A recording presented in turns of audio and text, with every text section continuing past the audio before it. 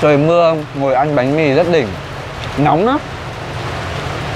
Nói chung là tổng hợp lại, sau cái trải nghiệm đi ăn bánh mì dân tổ xếp hàng rất lâu và đợi, xong đó ăn được cái bánh mì vào lúc 4 giờ sáng trời mưa tầm tã như này, quả là một trải nghiệm đáng nhớ với Ninh. Hello các bạn, chào mừng các bạn đã quay trở lại với channel Ninh Eating Ăn.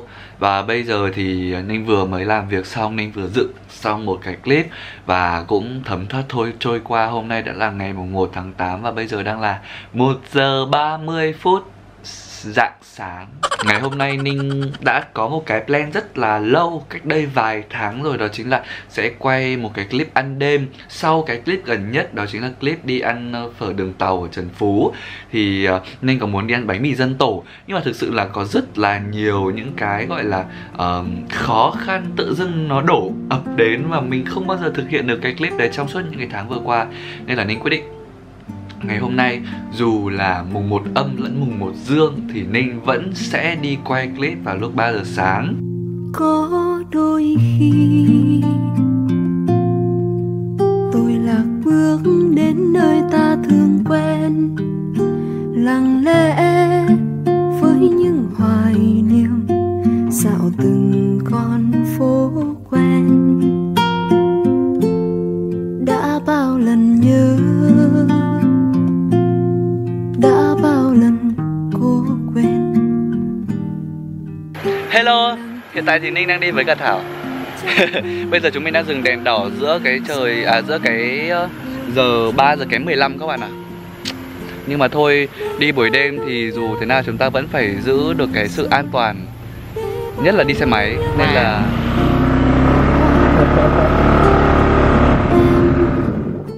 hay tôi buồn vì thời gian trong nhanh, để bao nỗi nhớ đừng rơi, để bao nỗi nhớ đừng hoài. Tôi hay em buồn vì thời gian trong nhanh.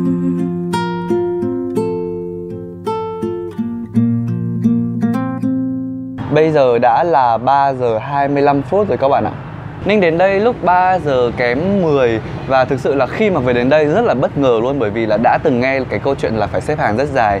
Nhưng mà kể từ lúc 3 giờ kém 10, tức là lúc còn chưa xong bếp, chưa bắt đầu vào chế biến, thì đã có rất nhiều các bạn trẻ. Ninh không hiểu sao nha, toàn các bạn trẻ thôi, xếp hàng rất dài ở đây. Mà các bạn trẻ đi đêm quá rồi ấy. Xếp hàng ở đây để có thể đợi để có bánh mì để ăn. Trong suốt cái quá trình mà Ninh nhìn cô chủ chế biến thì thực sự là thấy cái món này nó khá là đặc biệt. Bởi vì bình thường nếu mà các bạn ăn bánh mì, kể cả bánh mì pate hay bánh mì thập cẩm, thì đều sẽ là các cái topping, các cái đồ ăn ở trong sẽ tách nhau ra. Nhưng mà đây là cô sẽ cho vào một cái chảo, sau đó thì theo thứ tự các bước cô sẽ cho rất là nhiều các đồ vào để nó thành một cái người ta gọi Ninh không nhớ cái cụm từ mà các bạn họ gọi cái bánh mì này là gì, bánh mì hổ lốn hay cái gì đó. Tức là nó là một hỗn hợp các loại thịt, trứng, pate, rồi rau, rồi chả này, rất nhiều thứ xúc xích trong đấy nữa. Đây mọi người nhìn này, thực sự nó là một cái hỗn hợp gì đó mà Ninh tin là cái này chỉ có thể thay đổi được bằng cách là các bạn có cho rau mùi hay không, chứ không thể thay đổi được những cái nhân ở trong đấy, nên là buộc các bạn sẽ phải ăn hết. Thì Ninh bây giờ vẫn chưa thực sự ăn thì không biết là nó có ngấy không hay là nó có dây ăn không. Nhưng mà với một cái hàng quá dài các bạn trẻ như thế này thì Ninh nghĩ là nó cũng đủ ngon và hấp dẫn để 3 rưỡi 4 giờ sáng mọi người vẫn có mặt ở đây để thưởng thức cái món này, bánh mì dân tổ. Theo như Ninh có tìm hiểu trước khi đến đây và xem qua một số những cái clip mà đã từng thực hiện ở cái bánh mì dân tổ này, thì quán này đã mở được khoảng 25-26 năm rồi. Và tức là buổi đêm khi mà 3 giờ thì bắt đầu mở ở ngay ngã tư phố Cao Thắng giao với cả Trần Nhật Duật. Còn đến tầm 6 rưỡi 7 giờ khi mà hết hàng rồi, hoặc là như thế nào đấy, cô sẽ chuyển vào trong chợ loanh quanh cái khu trong Đồng Xuân để bán. Nhưng mà Ninh không biết là thực sự là có phải như thế không, bởi vì đây là lần đầu tiên Ninh đến. Nhưng mà Ninh nghĩ là đã bán hết buổi sáng này rồi thì hàng ở đâu ra để bán vào buổi tối nữa. Ninh vừa nghe thấy tiếng gà gáy các bạn ạ. 3 rưỡi sáng và gà nó đã bắt đầu gáy và Ninh đang ngồi đây để đợi có bánh mì để ăn. Ui rồi ôi, không vui rồi, sấm chớp rồi các bạn ơi. Thương em. Cô gái phải đợi 1 tiếng đồng hồ để có được một túi bánh. Mua mấy chiếc? 5 cái ạ. Thảo phải đợi 1 tiếng đồng hồ thì mới có bánh, và có bánh sau khi sang đây thì mưa. Ôi dồi ôi, nó đang hắt kinh khủng khiếp luôn, kiểu một cơn giông bão tố rất là to luôn ý. Và mình không biết là tí nữa chúng mình sẽ về kiểu gì đây. Thực sự là lúc nãy thì chúng mình đã phải phân công công việc là Thảo sẽ đứng đợi để mua bánh. Trong thời gian đó thì Ninh sẽ tranh thủ ngủ một chút, bởi vì là lát nữa về thì cái clip này sẽ được lên sau 5 tiếng đồng hồ nữa. Tức là cái thời điểm các bạn đang xem thì tức là trước đấy 5 tiếng Ninh đang đi ăn cái bánh mì này. Và bây giờ thì mưa quá, bắn hết cả vào mặt, như kiểu các bạn đang được xịt khoáng ấy. Thì bây giờ cùng xem trong bánh mì có cái gì nhá. Thật ra là chả nhìn được đâu các bạn ạ. Các bạn chỉ nhìn thấy trứng rồi chả rồi xúc xích này thôi, chứ còn rất là nhiều. Đúng là bánh mì hổ lốn có khác, nhưng mà cái mùi của nó thì khá là thơm. Và đặc biệt là thơm mùi rau nha các bạn, chứ không chỉ đơn thuần là chỉ có thức ăn không. Bây giờ Ninh thì ăn thử trong lúc nó còn đang nóng nhá. Thảo đợi anh một tí, anh ăn, anh review xong rồi.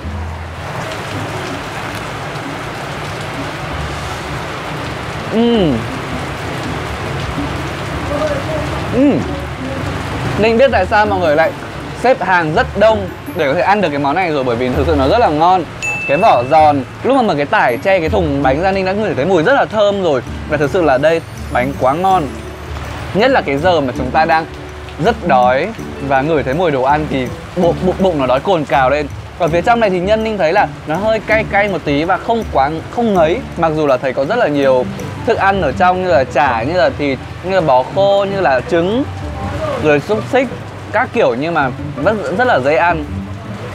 Cho nên ăn thêm miếng nữa.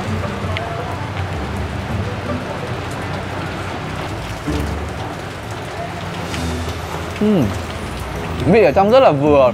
Mặc dù là Ninh thấy lúc mà cô chú ấy chế biến thì chỉ là kiểu nêm kiểu như là ước lượng thôi, chứ không phải có công thức quá nhiều, nhưng mà chắc là quen tay rồi nên là vị rất là vừa phải. Và có một chút ớt ăn cũng ngon. Ninh mua loại 25.000, còn có một loại 20.000 nữa. Nhiều nhân lắm luôn ấy. Đây Thảo ăn đi em. Khổ thân cô gái xếp hàng. Ninh có để ý thì mỗi một cái mẻ khi mà cô ấy làm lên thì bán được khoảng tầm 10 cái. Và một buổi sáng bán 10 cái nhanh lắm. Mọi người xếp hàng rất là đông, và mỗi một người thì sẽ không chỉ mua một cái đâu, mất công xếp hàng. Mọi người mua 5-6 cái như mình luôn. Và thậm chí là rất là nhiều các anh Grab, các anh ấy đứng xếp hàng và lôi về tận chục cái luôn ý.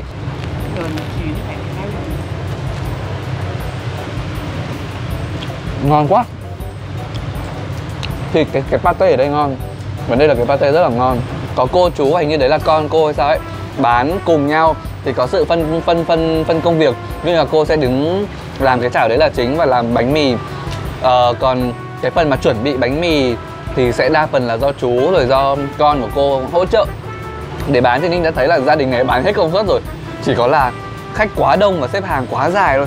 Đây trời mưa như thế này mà các bạn nhìn bên kia họ vẫn đang xếp hàng rất là nhiều.